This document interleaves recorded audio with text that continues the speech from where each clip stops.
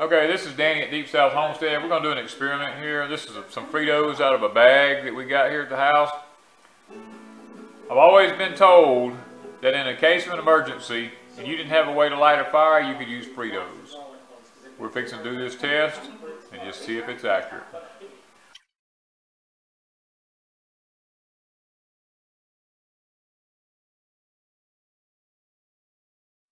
There we are.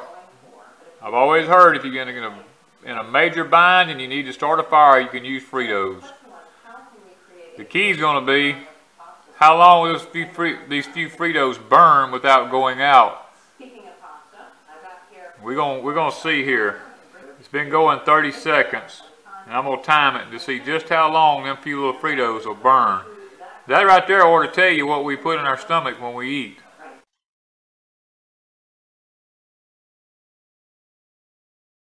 It's been going 2 minutes so far.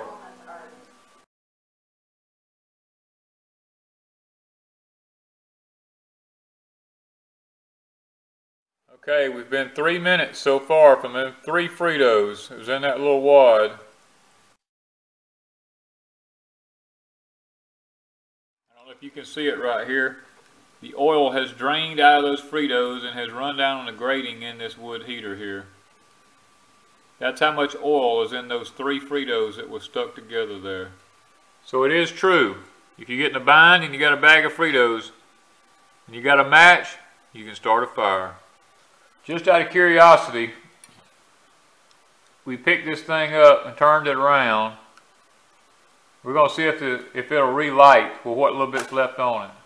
Fritos, take 2.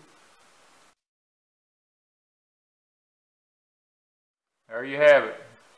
The other side of those Fritos has lit back up, so not only have we gone 3 minutes, it's actually going to make it a full 4 minutes of burning time. Or maybe longer. Now that's 3 Fritos stuck together, and they are still burning. Okay, I flipped it over while it was burning, and it is still going. It has been a full 5 minutes burning on 3 Fritos that are stuck together, and it is still going.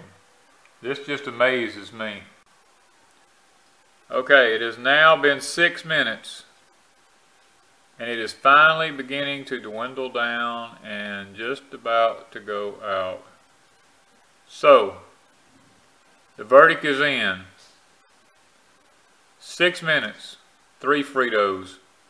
You could start a fire with that if you had a match.